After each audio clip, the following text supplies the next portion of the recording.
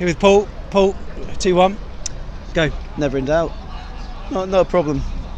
Villa are just so weak. They've got like 2 good players and that's it. We were unlucky to get the red card, I think, because Lerma was on the floor, couldn't really get out of the way, and then their player tripped over him.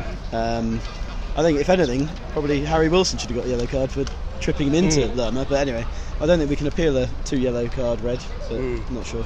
A good performance though overall, wasn't it? I think every player seemed to put in a shift, playing for the manager. It was like that cohesiveness is back. Yeah, it's exactly the same as how we finished the Brighton game, really, on a high, and even the Arsenal game to some extent. We played well at the end.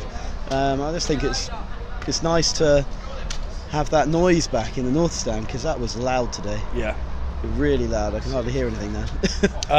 And obviously 2 goals from sources that we wouldn't usually expect. Philip Billing and Nathan Ake. Nice to see other players getting on the score sheet for once as well. Yeah, it's good to see Ake get a goal, because I think he scored quite a few on loan for us, and then when he signed permanently he hasn't really done much in front of goal. And Billing has been threatening to score for some time, hitting posts. Fans' favourite again. Yeah, well, he was brilliant today. Actually, he was everywhere. He got the ball. I think Smith as well was very, very good today.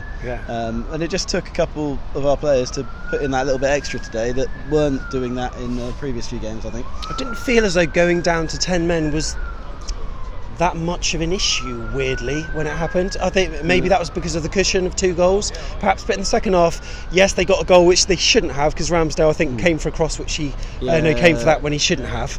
Aside from that, I thought we were relative, and Fraser could have made it 3. Yeah, I know. It was so frustrating. There was a couple of times Gosling had a brilliant chance to score the first, and he just skied that over the bar. So I think, all in all, very good performance.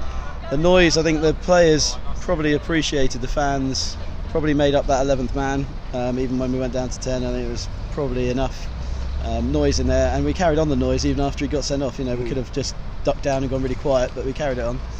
And bring on the next game. Sheffield United away, how are you feeling about that? 3 points? Come on. It's on BT Sport, isn't it? We never really do well on telly, so probably going to win. I hope so. I think Callum needs a hat-trick. Yeah. I said he'd get one today, but he didn't. But we'll get one next game. So fingers crossed. Cool. Nice one. Thanks very much. Cheers buddy. Thank you.